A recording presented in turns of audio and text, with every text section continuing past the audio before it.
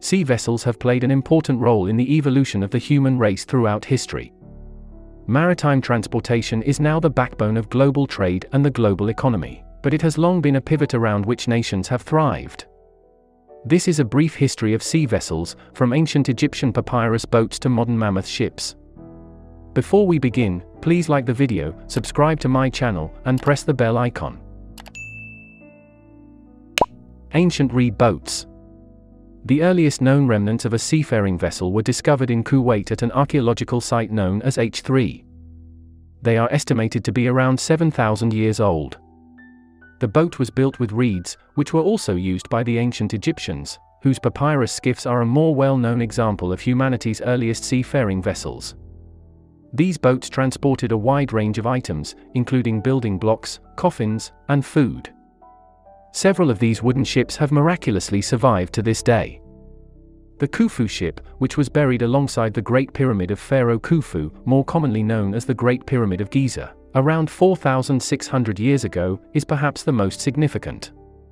It is a solar barque, or solar boat, that may have been part of the Pharaoh's fleet during his lifetime. The trireme. The trireme, a formidable galley, ruled the ancient Mediterranean. The trireme, which literally means three-rower, was used by the Phoenicians, Greeks, and Romans and was named after the 3 rows of oarsmen who pulled to the beat of a drum. The trireme was thought to be capable of reaching speeds of over 7 knots, making it the fastest and deadliest ship of the ancient world. It was armed with a bronze ram capable of penetrating the hull of an enemy ship. The unrivaled fleet of triremes is credited with Athens' maritime dominance. The Viking longship. The Viking ships relied on an outer shell of wood rather than internal beams, which made them light, versatile, and fast without sacrificing much strength. This meant that the ships required fewer resources to build, which was important given the decentralized nature of Viking culture. It was the birth of the Viking longship as we know it today. It had a shallow draft, which meant that only a small portion of the hull was underwater, making it fast and dangerous, especially in shallow waters. Great fleets of longships, capable of carrying up to 100 Viking soldiers, could land on open beaches or penetrate deep into river systems. The Chinese junk.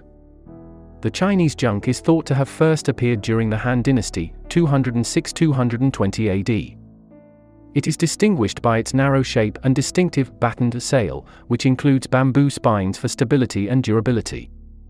If the sail were to rip, the bamboo would only compromise one section. The Chinese expanded the ship and added more masts over time.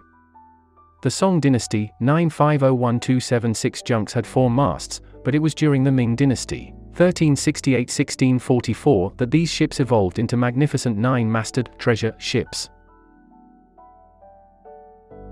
Christopher Columbus Santa Maria.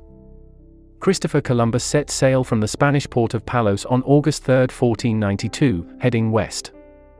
Columbus' larger flagship, La Santa Gallega, the Santa Maria, was accompanied by 2 smaller ships, the Nia and the Pinta. The smaller ships are known as caravels, and they were revolutionary in the 15th century due to their maneuverability and speed. The Caravela Latina, or early Portuguese caravels, had lateen sails that hung at a 45-degree angle from the deck and acted almost like wings. The Santa Maria was a 3-masted ship with 2 square-shaped sails for open ocean sailing and 1 lateen sail for coastal maneuverability, based on a Spanish update known as the Caravela Redonda. This rigging combination was what made these ships so versatile and effective.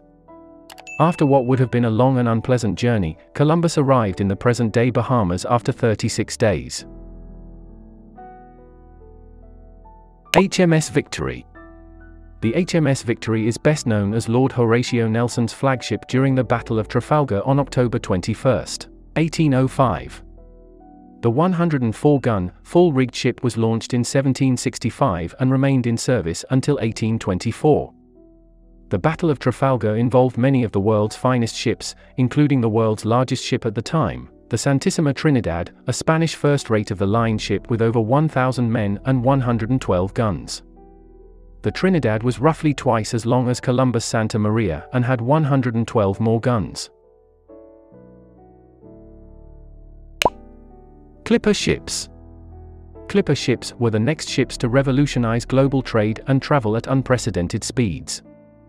The three-masted and full-rigged American clipper ship is distinguished by its beautiful design that prioritizes speed over capacity. Since the 1840s, these ships have been transporting tea from Canton, China, to New York and, later, Hong Kong. Due to its light weight and high value, tea was an ideal commodity for the clipper. As a result, the owners of these ships became some of the wealthiest men in the United States. The first submarines. The first submarine prototype was built in 1578, and there have been numerous fascinating attempts to design a successful underwater vessel since then.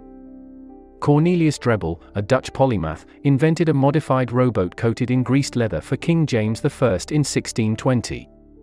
There were demonstrations of its capabilities in the River Thames, much to the delight of the audience. Following that, during the American Revolution, Yale graduate David Bushnell invented the Turtle, a manually operated wooden one-man submarine. Several missions were launched in which the colonist operator attempted and failed to attach a time bomb to an enemy ship's hull. In 1800, American inventor Robert Fulton created the first modern submarine, which was made entirely of metal. The Nautilus had a number of novel features, but neither the French nor English navies were interested. Several different submarines were designed throughout the 19th century, but it wasn't until 1898 that the United States Navy formally commissioned their first submarine. The USS Holland was outfitted with a single torpedo tube and a dynamite gun, a type of pneumatic cannon. The submarine, which was powered by a single 160 horsepower electric motor, was never used in combat but served as a useful training vessel. The Titanic. The RMS Titanic disaster is one of the most famous maritime stories in recent history. The luxurious British passenger liner set sail from Southampton to New York City with 2,240 passengers on board. Before its departure, the Titanic had broken numerous records and was hailed as unsinkable. During construction, the ship's hull was the world's largest movable man-made object. However, the 882-foot steamship crashed into an iceberg off the coast of Newfoundland in the North Atlantic in the early hours of April 15, 1912. The SS Ideal X.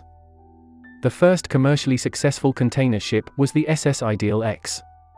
The Ideal X, a former World War II T2 oil tanker, was purchased by Malcolm McLean's Pan-Atlantic Steamship Company and became the first container ship.